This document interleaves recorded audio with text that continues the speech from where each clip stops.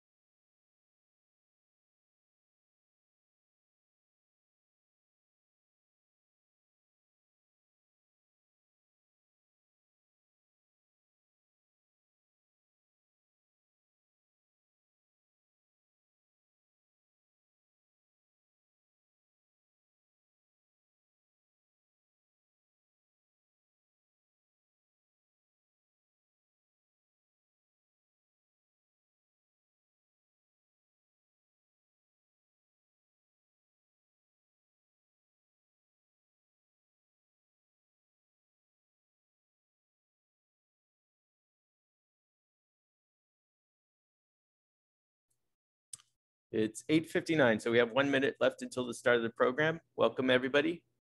We look forward to the start of the program. Again, if you have any questions for our panel, please use the Q&A box. And if you have questions for us, the producers, or if you want to make a comment, use the chat box.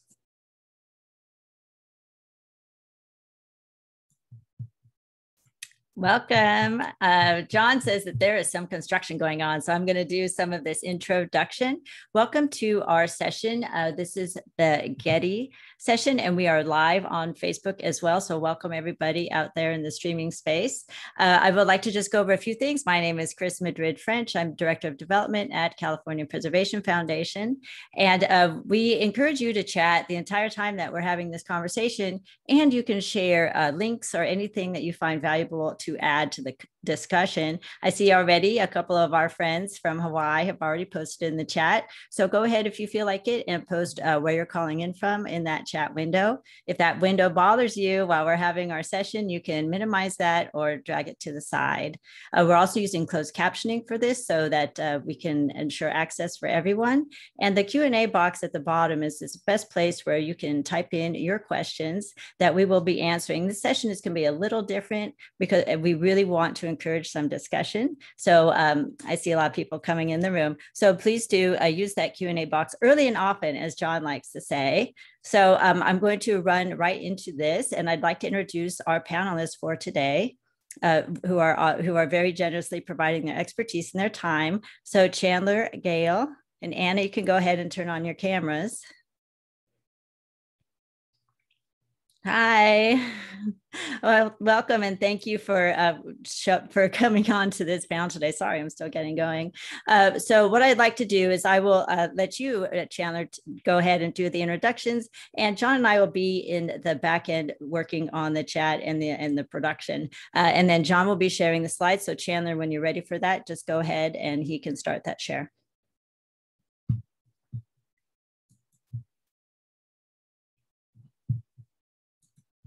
I got to get you unmuted. Good morning, everyone. Thank you for that introduction, Chris, and thank you everyone who's watching today. I'm here with my two colleagues from the Getty Conservation Institute, Anna Gonsalves and Gail Ostergren, and we're going to be discussing the Conserving Modern Architecture initiative. All three of us work in this initiative within the GCI. We're each going to be talking about a component of the work that we've been recently doing to give you an introduction, focusing specifically on some of our recent publications. So I'm Chandler McCoy. I manage the GCI's Conserving Modern Architecture Initiative, which we fondly call the CMAI. Getty Conservation Institute has been around since 1987 and has been working in the field of cultural heritage conservation in many parts of the world since that time. It previously has focused on the more traditional areas of conservation, working in the fields of classical archaeology and traditional building conservation. However, in 2012, the GCI launched the CMAI with the goal of advancing the practice of conserving the built heritage from the modern era. Although this was a new field for the GCI, it was not an especially new area for conservation, since interest in conserving modern heritage has been growing since the late 1980s. The CMAI is a bit of a newcomer in this field, following on the pioneering work done by Docomomo, the National Park Service, the National Trust, even CPF, and the several other important organizations, both American and international, that are interested in modern heritage. So we're building on the work already done in this field and trying to add to the knowledge that has already been gained. Next slide, please. The CMAI focuses on 4 areas of practice in order to advance our work. First of these is creating information and tools, by which I mean mainly publishing technical and conservation information in the forms of books, manuals, and guidelines. The second area is education and training, such as the 4-day introductory course we have offered since 2018 on conserving modern architecture. We will be offering this course this year online. The third area is materials conservation, where we focus on a particular modern material that needs additional attention, such as reinforced concrete or architectural plastics. The final area is our field projects, where we partner with organizations that own a modern building to provide technical guidance. Our first 2 field projects were here in California. This includes the teak restoration project at the Salk Institute for Biological Studies in La Jolla, and the House of Charles and Ray Eames in Pacific Palisades. We've been working on a variety of scientific investigations at the Eames House, culminating in our writing of a conservation management plan for the Eames House in 2019. Our newest field project is the Government Museum and Art Gallery in Chandigarh, India, designed by Le Corbusier. We are conducting a multi-year environmental monitoring program, which will lead to recommendations for how to improve the interior environment of both the art, which is housed in the building, and for the people who work there. Next slide. Today, I want to highlight our publications, as I said, and I want to start with our new case study series, which is called Conserving Modern Heritage, Case Studies in Conservation Practice. We've heard from our colleagues in the field of architecture and academia that case studies are a very important way to disseminate information on best practices, and so this series hopes to fill an important knowledge gap. We published the first volume on conserving concrete in 2019, and our second volume, called Managing Energy Use in Modern Buildings, will be available for purchase in the late summer of this year. Also in the works for this series is a volume of case studies demonstrating how planning and management tools can protect and conserve modern places, and another upcoming volume on the conservation of 20th century urban areas. We're trying to cover a wide variety of topics in this series and are also interested in hearing new ideas for future volumes. So that's all I have to say in my intro, and now I'll pass the mic to my colleague Anna Paula, who will talk about her focus on concrete. So next slide, please. And next one. Thank you, John.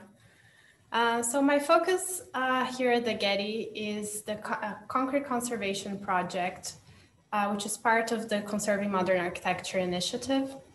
It seeks to support people that work with the conservation of 20th century concrete heritage by focusing on some of the challenges in this field with development of research, training, and publications. The Conservation Principles for Concrete of Cultural Significance was published by the GCI in English in 2020, and very recently in Spanish and in French. It is available for free download from our website. the goal of these conservation principles is to guide decisions in the conservation of culturally significant concrete by establishing a methodology that combines concrete repair and conservation approaches.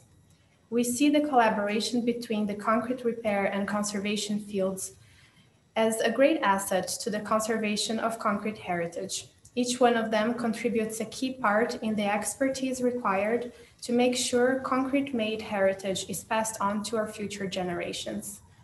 But in order to work together, we need a shared methodology to solve the conflict that can often come from trying to balance concrete repair and conservation requirements. The principles we describe in this publication recognize that conservation of concrete, next slide, please. So we recognize that the conservation of concrete requires the same thoughtful, careful approach of other materials that are more typically associated with heritage sites. And the conservation of principles for concrete follow the typical conservation process, which you can see here in this chart, from widely adopted conservation charters and guiding documents. And where in this process, the conservation is really grounded in the identification of the significance of a site and the challenges to conserve it. Next slide, please.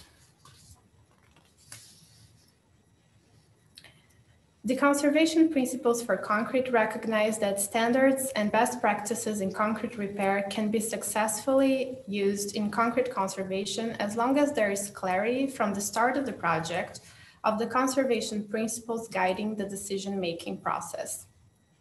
We should also recognize that conservation of concrete presents a higher level of challenge than everyday concrete repair.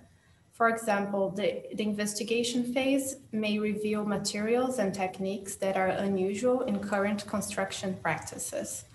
Another added challenge is in the development of a repair and treatment strategy where conservation requirements can severely restrict treatment and repair options, especially when aesthetics are important.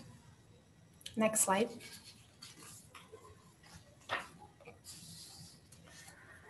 The concrete conservation process that you see here in this flow chart marries concrete repair and conservation methodologies.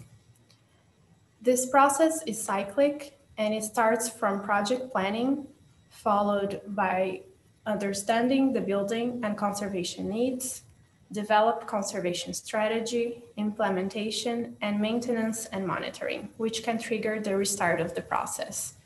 You can download this flow chart as a separate file from our website as well. And now I'm going to pass the mic to my colleague, Gail. Hi, thanks, Ana Paula. So I'm going to just introduce one of our most recent publications, which is the 20th Century Historic Thematic Framework. This was published early this year, and it is a tool to assist in identifying and contextualizing the heritage of the 20th century. It's intended to promote broad thinking about historical processes that shaped the 20th century built environment globally. It identifies principal social, technical, political, economic phenomena that shaped the 20th century around the world. And it covers a wide variety of heritage typologies, buildings and other types of structures, cities, industrial heritage, landscapes, and so forth. Next slide, please.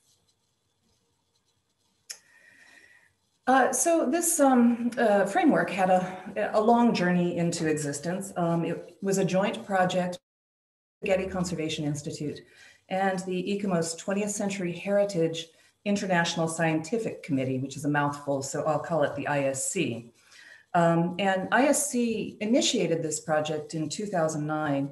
They came up with developing this framework, and the GCI joined them in the effort in 2011. The catalyst for the work was really the lack of recognition and protection of 20th century heritage and challenges to contextualizing it when making decisions about 20th century places. And the ISC was especially interested in helping the World Heritage Center to identify a more diverse array of 20th century sites. and to foster the comparative analysis of sites. So our goal was to really move beyond the works of the great architects and important works of architecture and styles that really currently dominate the collection of 20th century places on the World Heritage List, and to take a more holistic range at the full complexity of the 20th century and the places that represent historical developments. And finally, we wanted to produce a framework that could be used globally, but could also be adapted to national and local contexts. Next slide, please.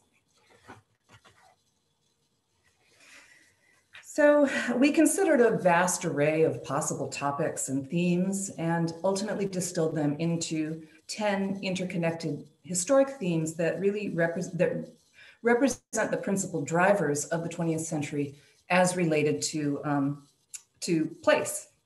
And within each of these themes, we identified a number of sub-themes. And then each of the 10 themes is explored in an essay. Next slide, please. And in addition to the essays, information about each of the 10 themes is conveyed in this publication in 2 other repeating elements, and all of these things work together. So for each theme, there is a chart like the one we're looking at here, and there is a photo gallery.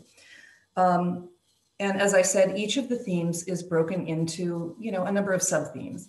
In this particular chart, you see sub-themes on the left, which expand upon the main theme. And then we have identified types of places that relate to the themes and sub-themes. So this is the connection from the overarching theme to types of places and finally to individual places. We identified a wide range of types of places that exemplify each theme. So just for example, we're looking at the sub-themes and types of places that we identified in the theme of popular culture and tourism. And I'm going to jump under the sub-themes to the 3 at the bottom: growth and promotion of tourism, development of visitor service facilities, and birth of automobile-based travel. So obviously, these are sub-themes that we identified under the theme of tourism. And then we come to the types of places, and many of these places would relate to tourism, but I'm just going to highlight a few: airports, bus stations, lodgings and accommodations, restaurants, roadside attractions, and rest stops. So it's a multiplicity of types of places.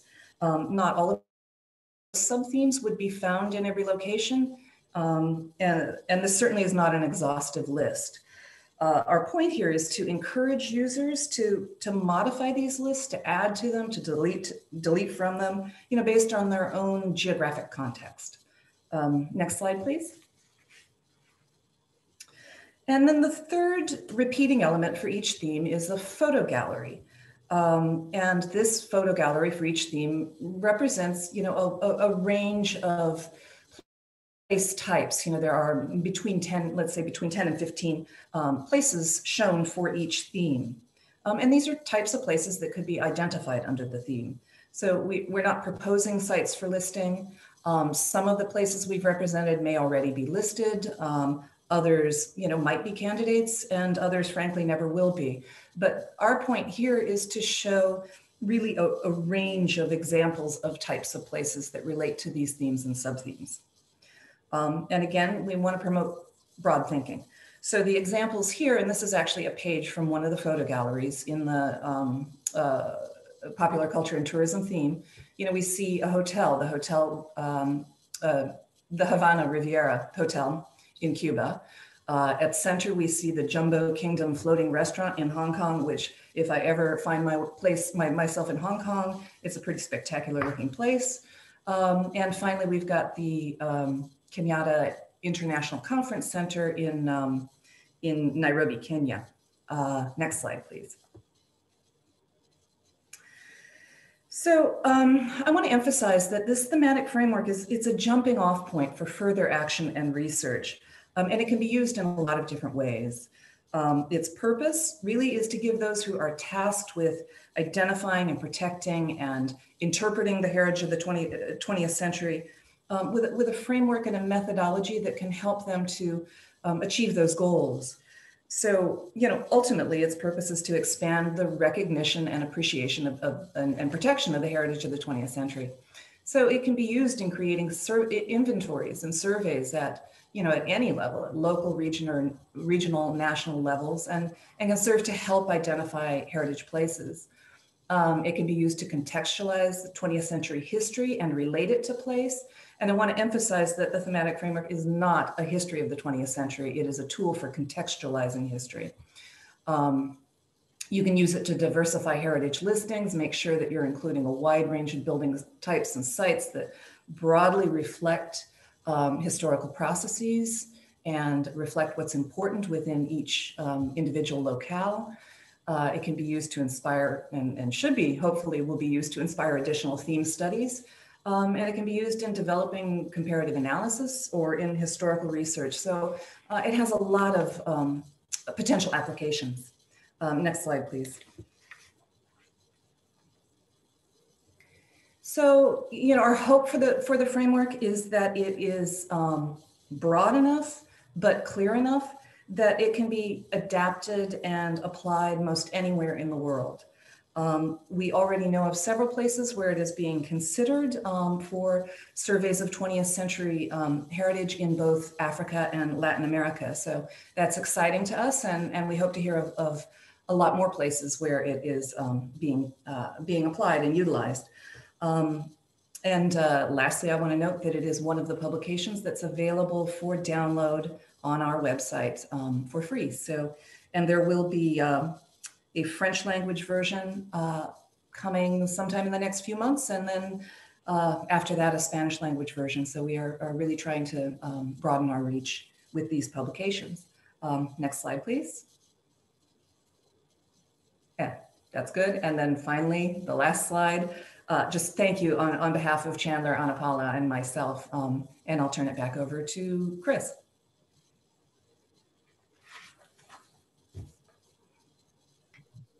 I'm coming. Sorry, I got lost. I was trying to put that link real quick, Gail. Maybe John, you could put that in the chat, the one that's like the TCHTF. I typed it in wrong and it wasn't working. So sorry, I got lost in the Zoom land. But thank you all for presenting this. We do have quite a big audience here and an audience on Facebook. So what the real reason that I persuaded all of you to come onto our conference was because I wanted as many people as possible to see this information and to get it in their hands, because you've worked so hard on this documentation. It took about 10 years or something. Is that right, Gail? How long have you been working on some of these documents? Oh gosh, well, the thematic framework, we began collaborating with the ISC in 2011 on it. And in fact, you were there, Chris, at the birth of this. We hosted an international experts meeting. We brought, I think, about 10 or 12 people from various parts of the world who have expertise in thematic frameworks and have used these. And they were representatives of many organizations, of Docomomo, of Tiki, which deals with industrial heritage, from the ISC 20C. We had Chris at that time. I can't remember if you were still working with the National Trust on Modern Heritage or yes. You were, yeah. So we had the National Trust represented. So we really had brought in voices from around the world who are concerned with 20th century heritage. And we had that meeting, and that resulted in a kind of a preliminary, we brainstormed a lot of ideas about what might be within this thematic framework, and we identified an initial collection of potential themes and sub-themes. And then a little bit of time passed before we started actively working on this project again. And we picked up from where that experts meeting had left off, and really began working on it in earnest. We put together a international committee, again, representing some of these same organizations. We called it a peer review, PRG, peer review group. No, not peer review, project review group, to help advise us on this. And we engaged consultants to help us with drafting the document, and worked on it it took us several years to actually bring it to fruition. Well, you can tell. I mean, because you can tell the research is so thorough. I have a couple of questions I wanted to ask all three of you, and then we're going to go to the Q&A. And as we always like to say, question early and often here at CPF. So go ahead and start posting any questions you might have. And John is also monitoring the Facebook feed. If you have questions in Facebook, if you're watching from there, you can also post a question. And John and I will take some of those in a few minutes. One of the things I wanted to ask was, I have my little questions right here. But you talked about the theme scale, and the themes are meant to be global in nature. But are the themes applicable to all places? I mean, that's one of the things that I enjoy about modernism, is it occurs everywhere. Can you just go into that a little bit? Well, we believe that the 10 themes are broad enough that probably some mention of them played out, in most places, and certainly experiences are very different. But I mean, for instance, within the theme of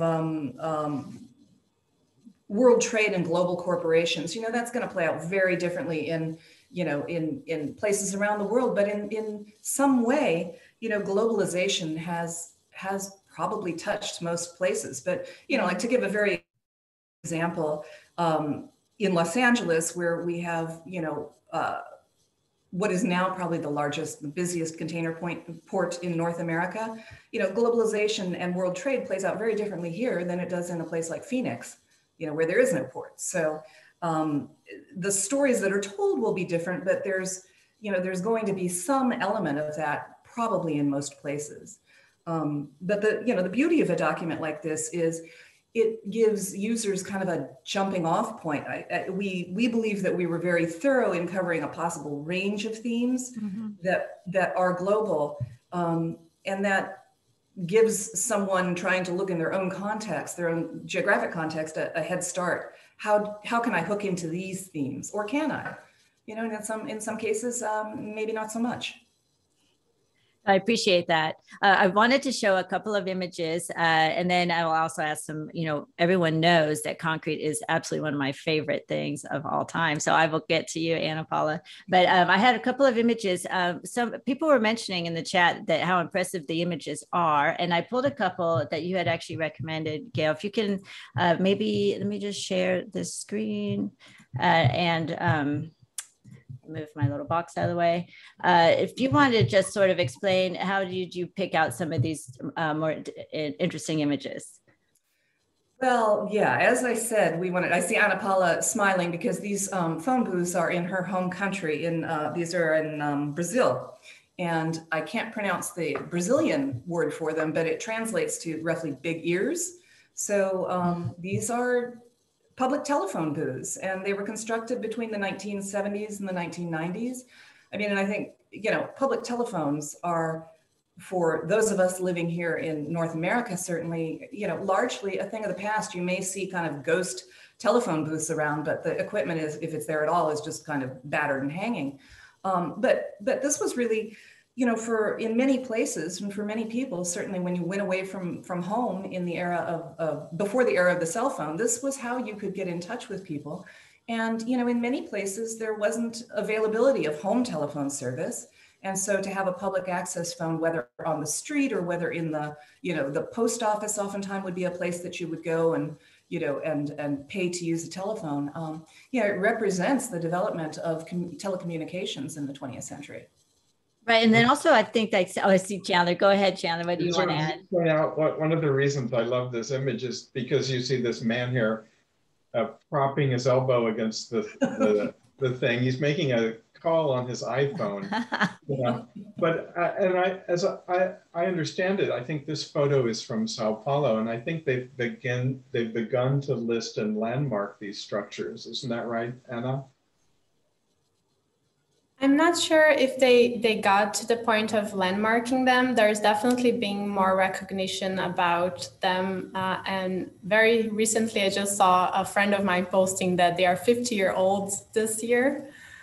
And they've been disappearing at a very fast pace because nobody uses public phones anymore. So the next generation is not going to know this very dear structure. Well, Anna, how about some of these? I know there's some, I've seen some maybe in Croatia, I think, that are of concrete, like, you know, like really, maybe I'm thinking also of roadside stops, but I know that there are some of these sort of side structures that may or may not have any use anymore. And how do you handle that with if you had a concrete, you know, a roadside structure? What are some of the ways that in your study that this conservation and the principles can be applied for something like that? Well, the conservation principles, they're really meant as a decision-making tool that can be applied for any type of concrete. We didn't restrict it to iconic buildings or specific types of concrete. Very unintentionally, we decided to keep it very broadly. And not specific treatments, right? I mean, you don't actually recommend specific treatments. It's more of a guideline. Yeah, exactly. Oh, good. All right, we'll get back to the images. I just like to jump around a little bit. So, Gail, how did this end up in there? I mean, we kind of have a hint. Why don't you tell us, everybody, what building this is? Well, this is Synagogue Beth Shalom. It's in Elkins Park, I think it's Elkins or Elkins Park. I'm sorry, I'm forgetting the name. Pennsylvania. It's a suburb of Philadelphia, and it is a late Frank Lloyd Wright building, which had a very interesting story behind its design. But that's in fact not why we included it.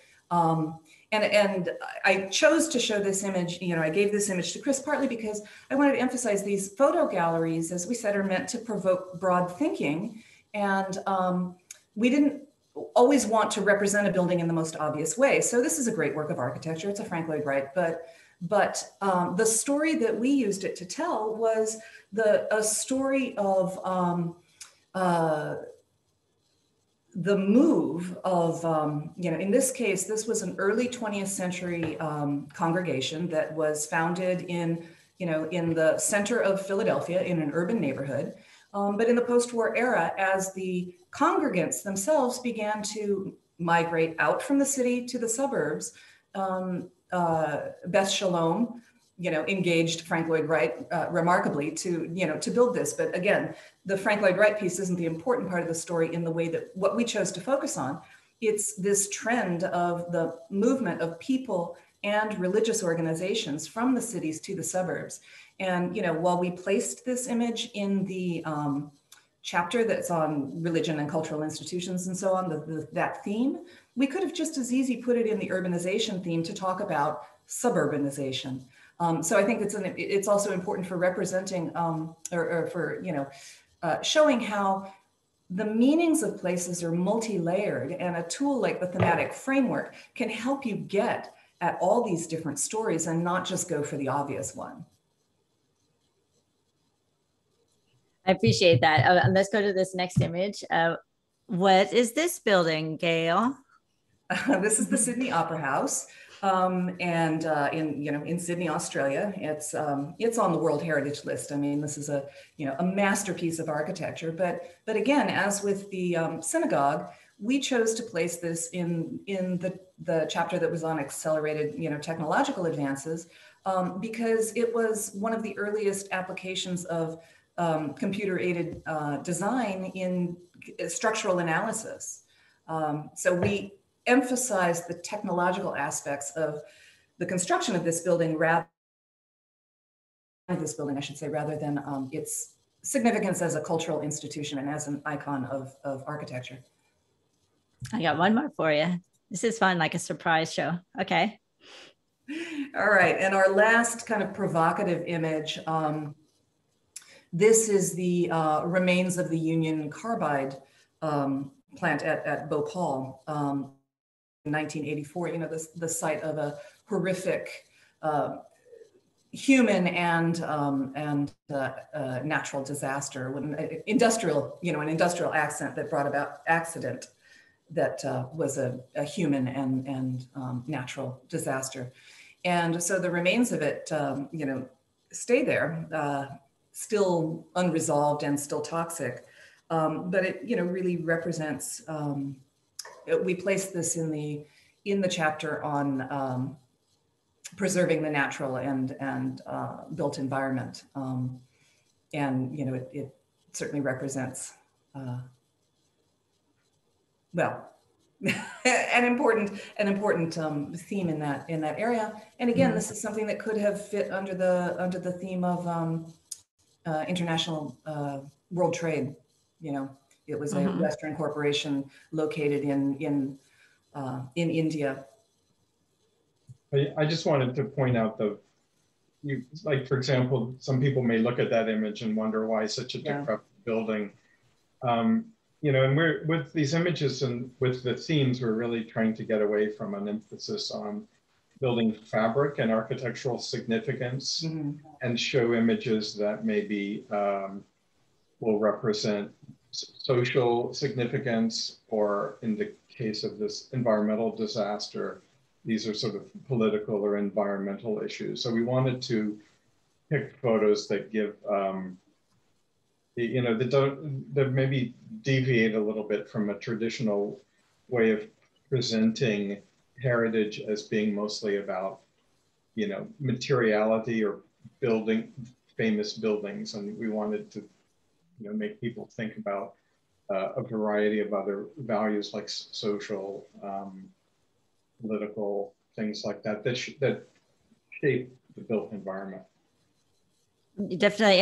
And based on that position, I noticed in the chart that you showed, Anna, and I think you might have showed a similar chart, which shows that when you're doing your analyses, you analyze significance before integrity, which is important. And this was a conversation that we had in one of the sessions yesterday, that California, I believe, follows significance before integrity, but a lot of other, at least in the United States, many regions do not.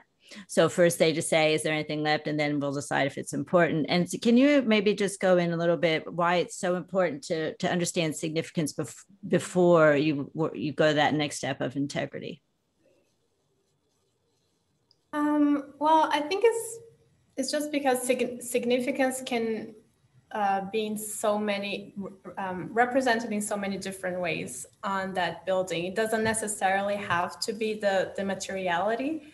Sometimes it's the use, is the intangible, is the remembrance, like in the human loss in the case of a disaster that happened there. So there are so many other things than the material integrity of the place, and the material does support that, all those other values. So it just makes, I think it makes it a little bit easier if you have that overall and global understanding of the entire significance before you dive into what the material is, what's left there, and how, and then you start asking that question, how to conserve that building with all of that in mind, and prioritizing that significance. I mean, it's so important. Otherwise, you would miss places like that. Like we just showed in that last image, you would say, well, I don't know about integrity, so we're not going to go that next step. And that's definitely the case in some states, that they're just, there's the building or the site or the landscape never even gets to the point of being analyzed. Because it doesn't look historic. You know, I've had to deal with a lot of that. You might have answered this before, Gail, but I'm wondering, how are these thematic frameworks related to the theme studies and the context statements that are more commonly used in U.S. historic preservation practice? They're in the same family. You know, these are all thematic approaches to contextualizing history and analyzing place. And you know, I would say that this particular framework, since we took a global look, you know, it identifies really big themes, but it's a framework that anyone anywhere could begin to hang these other types of studies off of. You know, when you begin looking at these themes and then starting to consider them in your own geographic locale, you can begin to identify where you need to do more research, and that could take the form of a context study or, you know, or a thematic study. Great. Oh, I thought you had something to say, Chandler. I thought that was the Chandler I have something to say face. But these principles that you've outlined, they don't give specific guidance on how to do repairs and treatments, as we talked about, Anna. So are there any future publications underway that would address some of these issues? Yeah, we have partnered with the French Laboratoire de Recherche des Monuments Historiques. They are the national laboratory that researches heritage sites in France, and they published a couple of years ago in French and text only, and it's about the cleaning for historic concrete. And it's based on a very thorough research that they've done in the past, comparing different types of techniques. So that's one thing we're doing, and it's going to be our next publication coming out before the end of the year. And we'll provide it as always available for free on our website. That's wonderful. That's great. I wondered if we could talk about the case study books for a minute, and then we'll go into the question and answer. So with this, what lessons did you learn in compiling the energy management case studies? Well, let's see. I mean, we picked these case study books because we think they'll answer some important questions. And I think for modern heritage, energy management is sort of the Achilles heel. I mean, a lot of people say modern architecture is an energy hog. Modern architecture squanders electricity, and it's, you can't heat it and cool it properly. So we really wanted to address that and show examples of buildings where that's possible. And I guess we did a call for case studies, and we narrowed it down to the 10 that we included, and we started to see patterns emerge. And one of the things we realized is that if you're trying to conserve an important, significant work of modernism, and you're also trying to improve its energy conservation or its thermal comfort for the inhabitants, it's really important to start with a light touch and begin by looking at what's inherent in the building to begin with. And I mean, very often the original architects may have had a strategy for controlling, the sun, or for heating the building that's been lost over the years, or it's been replaced because some better technology came along. So we think it's important to start by really looking at the building and understanding how it was designed originally to perform. And if those original features can be brought back, it's a great way to conserve the building, and it's a really low impact. So you should always start with the low impact strategies and work your way up to the more significant ones. I mean, in terms of historic building conservation, replacing all the windows of a building is a fairly drastic thing to do. And, so you shouldn't take these steps lightly. You should work your way into it. And basically you also have to understand that building systems are completely integrated, and you can improve the energy performance of a modern building by improving the mechanical systems, and maybe able to leave the glazing intact or some of the things.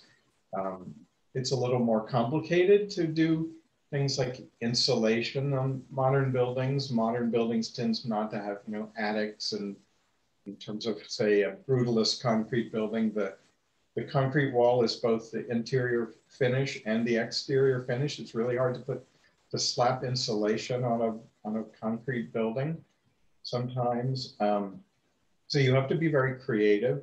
You have to really understand the building. And you have to start with an idea that you want to work your way up to interventions by starting with the least intrusive, invasive things first, and moving and seeing how much you can achieve that way. And anyway, that's what the book is talking about. And that's the lesson we learned just by seeing the case studies and learning the lessons that they taught. Right. I think it's such a complicated question because while you were talking, Chandler, I was thinking, well, it could be my modern house, or it could be a modern office building, or it could be in Hawaii or Canada or France or Africa, all completely different situations in terms of climate. And do you think when you're talking about energy, is it people's also comfort? Like, I mean, we all remember when we didn't even have air conditioning in the car. I don't know. Anna probably doesn't remember that. But so I think people's comfort level actually changes. And now we expect to be air conditioned and heated at all points, at least in some areas. Does that at all affect the way that people look at retrofitting buildings for energy efficiency? Yeah, that's a very good point, Chris. I mean, absolutely, people's expectations have changed a lot. You know, when Le Corbusier was designing some building in 1925, people would have been happy in a house that got cold in the winter and they would have just added more sweaters. I don't think people are like that now. People expect year-round comfort, and they expect to be warm in the winter and cool in the summer. Actually, adding air conditioning to unair conditioned buildings is an incredibly difficult task, and it's very challenging, but you can't tell people they can't have it. I mean, nobody would put up with that, but it is hard, especially because modern buildings tend to not have the sort of spaces where you can hide the ductwork, or maybe it's a flat roof, so you can't hide your air conditioning equipment at all. So you have to be creative, and you have to look for ways to add these systems to buildings. And of course, the original designers, when they designed, they didn't have the tools to even calculate how the building was going to perform. You know, they did the best they could in the 1950s or 60s, and in fact, in the 60s, maybe they didn't even care that much about using energy because fuel didn't cost very much. So it's a big challenge. It's a challenge that all buildings face as we try to be greener and, reduce our carbon footprint. So it's difficult. And I want to talk about a little bit inverse and really more from the personal viewpoint of the three of you, because I know you've been in thousands of historic structures all over the world. Something that I've always thought would add to my own experience of a historic structure is to not have the air conditioning on. So if you go, I know, and this is a conflict between preservation of the material and the things inside the building. So I'm thinking of a place like some places in Florida, like for instance, Vizcaya, which is a beautiful, 1920s-ish estate, huge. It used to be all open to the air. Obviously, it's on the bay. In Miami, there's no air conditioning, and it has amazing capabilities, but we can never experience that anymore because now it's been completely enclosed because it has for preservation. What is your experience, the three of you, if you'd like to comment on that sort of like addition to the understanding that historic sense of the energy efficiency? We don't even have opportunity to experience that as much anymore. Yeah. Well, one thing that comes to mind is the field project that we're working on in Chandigarh, India, which is this museum designed by Le Corbusier. And it was designed to be passively cooled and naturally ventilated. And over the years, they've air conditioned certain bits of it, and other pieces have not, and they've enclosed some of the open pilotis areas, and they've done all these things to it over the years so that it doesn't work the way it was intended to. And we're trying to work with the museum to see if we can remove some of that mechanical equipment, and if it could perform the way it was designed, maybe that would work. But it's tough because you want to preserve, for instance, Monticello, Thomas Jefferson's estate in Virginia. He incorporated as a sort of architect his own ways to keep his building cool in the 19th century. And of course, now it has to be air conditioned because so many people are coming through and they have original artifacts inside the building. But I always thought it'd be so amazing to experience that with the airflow naturally. But I would like to have John come on, and we open the room up to some Q&A. I see we have a couple of things in there. And I know John is in the background someplace getting ready. So here he comes. Sorry, I'm answering the phone. We are very busy today. Yeah, John, do you want to go ahead and take a question from the Q&A? Sure. Yeah, I'll take the first one. And the question has been upvoted twice, so I'll take that one first. And it's about the sites that you highlighted that included telescopes. And the question is, in the case of Mauna Kea, the indigenous groups are extremely opposed to the mountaintops observatories and have been spending years advocating for their removal as they clash with the sacred viewshed. How do you speak to the preservation of sites that may not be supported by local indigenous populations? Well, that's a really hard question.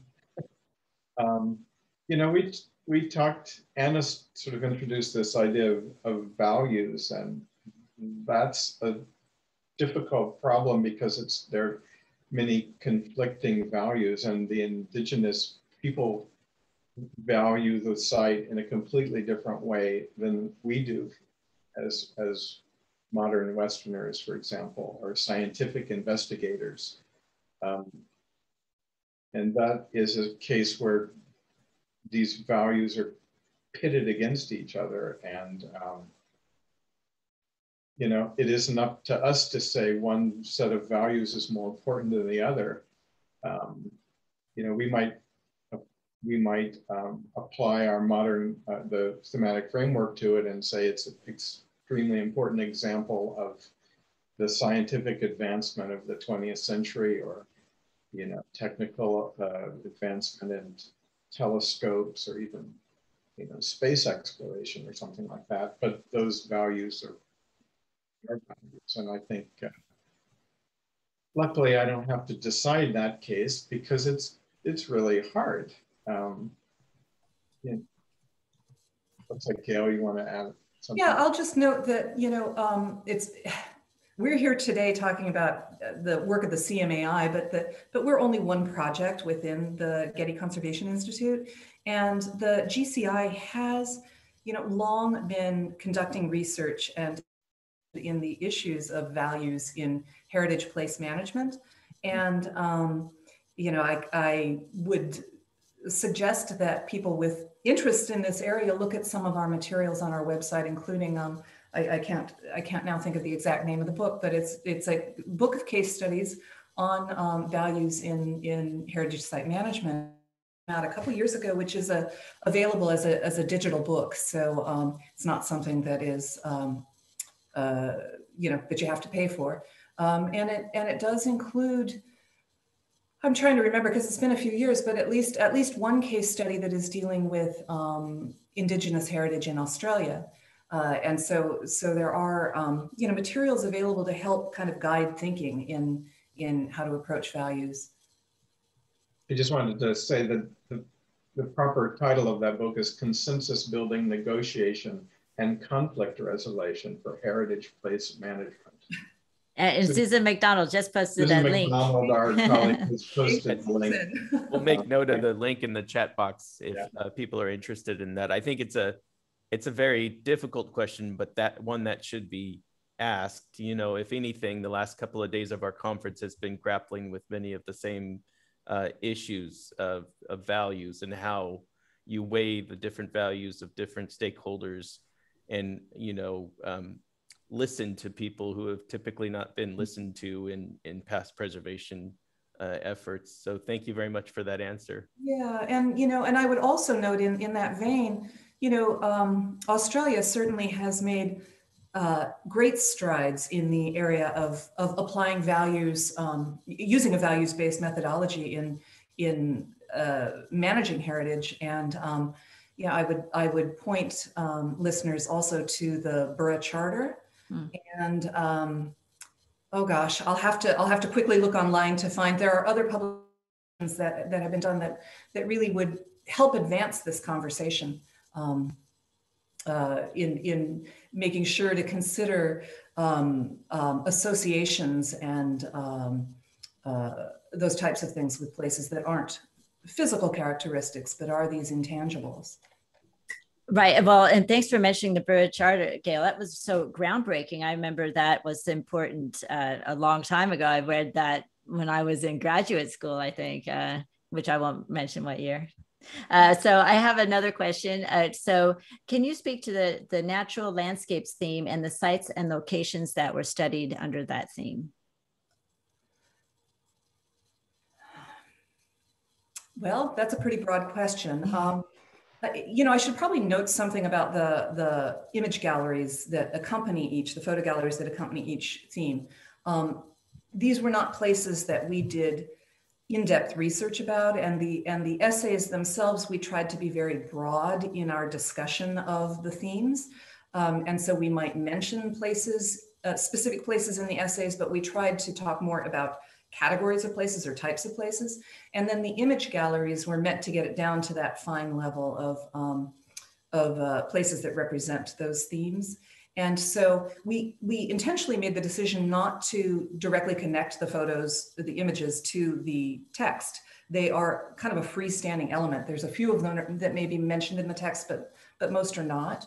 And so let's see, now I've gotten away from the question a little bit. It had to do with natural landscapes. Natural landscapes, yeah. Well, and of the 10 themes in this publication, I would say that that particular theme on conserving the natural environment and the built environment is the one that is most, you know, most of these themes, they're not things that started in the 20th century. They started, you know, in previous centuries, or they have been present throughout human history. But this concept of preserving the environment really is something that grew in the 19th century and exploded in the 20th century. So, Chandler, you want to help me out? I keep getting away from the question. No, I think just how did you select how did you select those particular examples? Well, frankly, because they illustrate the theme the most. Things. I mean, for example, during the 20th century, the concept of national parks didn't begin in the 19th century. But all of the frameworks that we use for in the United States, like the Secretary of the Interior standards, or even the Venice Charter, the Borough Charter, these sort of started to codify our concepts of how we take care of historic places. And the same thing was happening in the world in terms of the natural environment and conservation of natural resources. Every country in the world started developing national parks in the 20th century. So this kind of heightened awareness of natural landscapes is a 20th century theme, also the heightened awareness for heritage and building protection and cultural landscapes. All of these things, we started using these terms in the 20th century. We started realizing how, you know, ecology affects everybody. The world is interconnected. All of these are sort of 20th ideas that became written about and codified in the 20th century. And the photos just are examples that show. Yeah, and you know, I'll add to that. Our process for selecting the places that we represented ultimately was long and arduous and complicated. I mean, we had in identifying types of places, there were certain places that we knew of and wanted to represent, but we also wanted to make sure that we had typological diversity and geographic diversity, and that we represented places all over the world. And we were a team of, you know, Australian and American people working on this. So it was, and we also sourced most of our images, almost all of them, 130 images or so, maybe 20 of them did not come with, you know, Creative Commons licenses. So we were searching, you know, Wikimedia and other places trying to identify. We went through, I wouldn't be surprised if it was 800 or 1,000 possible places that we sorted through and tried to make sure that every theme was represented by a geographic spread and that there wasn't a concentration of sites in Europe or North America. So it was partly about just trying to really get that breadth and diversity. No, I appreciate that because you do work worldwide, which is very difficult. But the CMAI has done such incredible, pivotal, groundbreaking work, really. And I'm so honored that the three of you could join us today. I did post a link to the Burr Charter practice notes is what came up because I only had a second, but from Australia Ecomos. And if you want to check that out, everyone can check that out. So just for a closing question, what interesting projects are coming up for you all at CMAI? Well, one of the things that I think we're kind of excited about, as I mentioned, how we do materials research, and we've started to do a research project on architectural plastics.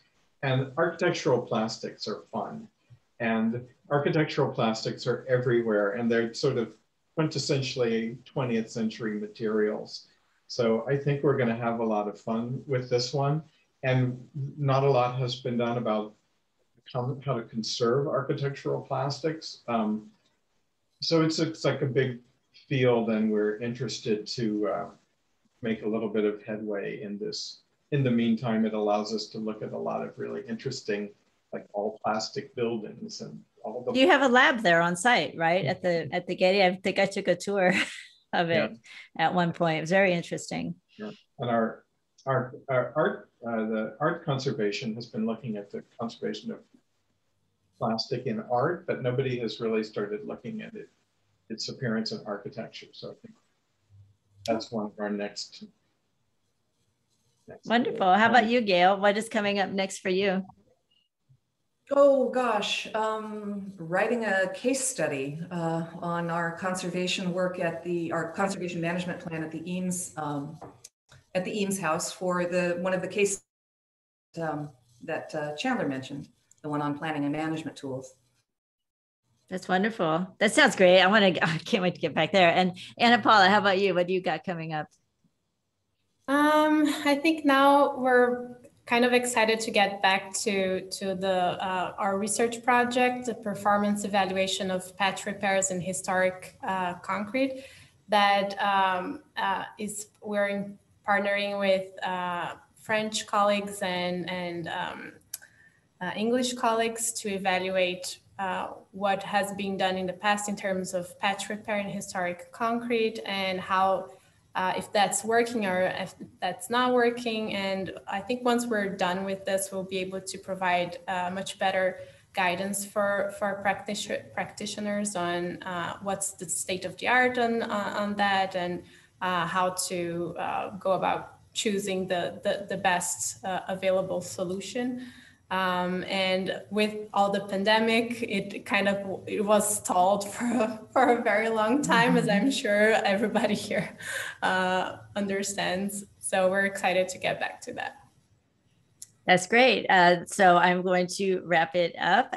Thank you again, all of you, for sharing your expertise with us and with everybody in the Zoom and on Facebook. John, do you want to wrap it up? Yes, thank you all again. I'm sorry I was taking calls and I was putting a woman on hold and I didn't want to keep her on hold too long. So anyways, thank you all for your time. And I pasted into the chat box a link to the evaluation form for this session. So just select the Getty session and I'll share that information with our speakers. And we look forward to having you in the rest of today's programs. So I'm going to close this out now. Thank you all. All right. Thanks, everybody. Thanks so much.